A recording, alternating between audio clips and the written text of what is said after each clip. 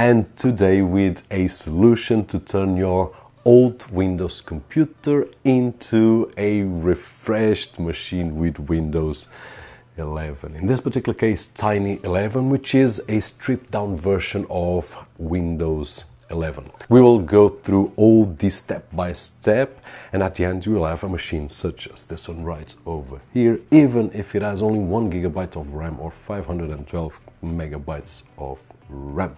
Now, once we finish the procedure, if you want to activate your Windows 10 or 11, don't forget to check out the cdkeysales.com website. I will leave a link down below, and also a coupon code that will give you an extra 30% discount. You will find official OEM keys at an affordable price, and it's a platform that we have been using for the past few months. Easy to purchase, easy to activate. Link down below just in case you want to check that out. Now, I will use two examples right over here of older devices. This one here only has 2 GB of RAM and this one 4 GB of RAM, but I was not able to use Tiny 11 here, only here, so I did use Tiny 10. I will explain that in the end of the video, so that if you have the same issue, you'll have the solution on the same video as well. First of all, a note that Tiny 11 is not an official Microsoft Windows version. It is made by the NT Dev or Modified, which is a development team that does experiments with Windows. What they did was a stripped down version of Microsoft Windows 11, and what we've got right over here is a really light version without everything that we don't need on most cases. Now, let's go for this step by step. First of all, we will need a USB thumb drive. I've got a 64 GB right over here, but you can use a smaller one if you need. We will need to download Tiny 11. I will leave a link down below as well so that you guys can check it out.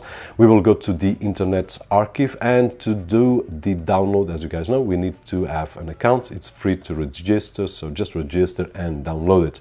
I did download the version which is available at this moment with no system requirements, 3.6 GB, and once we download it, we will need a tool called Refuge, which you probably already know. I will leave a link down below as well, or you can search Google Refuge, just download it, which is the tool that we will use to create the USB pen with the Tiny 11.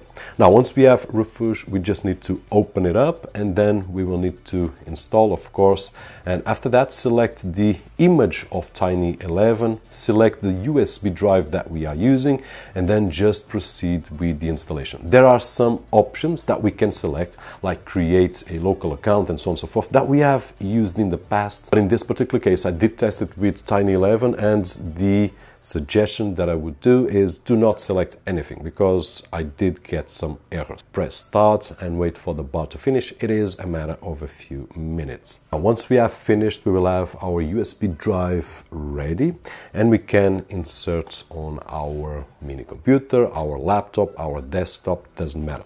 Once we insert the USB drive, we will need to start or boot it up and press Del or F12 or F2, depending on your motherboard, depending on your model, so that we can go to the BIOS menu and select boot from USB. Once we boot from USB, we will need to start the installation, which is a normal Windows installation.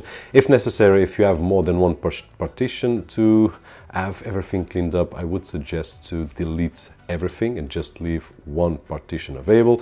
Then we can advance with the installation. It will restart the computer several times, and after that it will continue the installation, and once it boots for the third time, if I'm not mistaken, it will go into the setup menu where we'll select the country, the keyboard, Wi-Fi, and so on and so forth, and after a couple of minutes we will be inside Windows 11. And a really clean installation. First thing that we will notice is that we don't have a lot of stuff. We just have the necessary to have Windows in a really clean manner. Actually, I really enjoyed this version because I don't have a lot of stuff that I don't use. And right now we can just start using our Windows Tiny 11. Now, just as a note, main differences that we will find right over here. A normal Windows 11 installation will take about 20 gigabytes of storage, while here we only take about 8 gigabytes. Nonetheless, on my testings, I did get roughly 13 gigabytes of usage, so not 8, not 20, 13, more or less. No requirements, so if your machine has only 1 GB of RAM, you will be able to use Windows 11 with everything that it's available right over here, and this is a great experience in my opinion. Another cool thing is that if you don't want to use a Microsoft Windows account, which is mandatory for Windows 10 and Windows 11 at this moment, with Tiny 11 we can just create a local account and that is it. Huge differences in terms of software. We will not find everything that comes with Windows 11. For example, Teams, Microsoft Edge, applications that are sponsored like Spotify, things like that. So we won't have any software that is extra. Nonetheless, if you are worried about security, the team anti-dev maintained everything. One other question that I had was, will I have updates? And honestly, I was a bit concerned because if I didn't have any updates, I would probably not even record this video to share with you. But I was really happy to see that we have normal Windows 11 updates. So this was a great news. And basically this is it. In my opinion, it is totally worth it to use, not only on really old machines, but for example, this machine that I was using has 4 GB of RAM and it can be used to install Windows 11 regular version. But I do find that Tiny 11 works a lot better because it's a light version, doesn't have a lot of bloatware and things that I don't really need, and it occupies less space. So why wouldn't I use Tiny 11 instead of the normal version? This is a decision that we need to make, and in these cases I would suggest Tiny 11 or Tiny 10. Talking about Tiny 10, let's talk why I had to install it on this machine.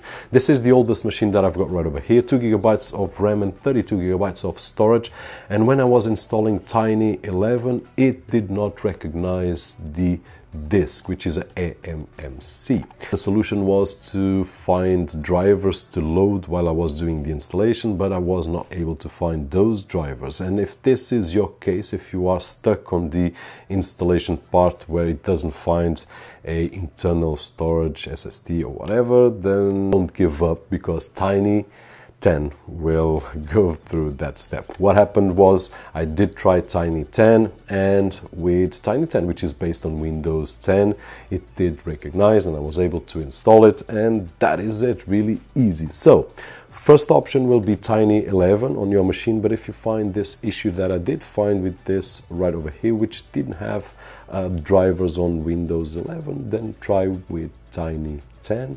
And probably you will have a great experience of your even older machine that you already were having. That being said, hope that this guide was helpful, and if it was, don't forget the usual thumbs up right over there, which is really appreciated on this side of the screen. My name is Roberto, and as always, I'll see you guys on the next one.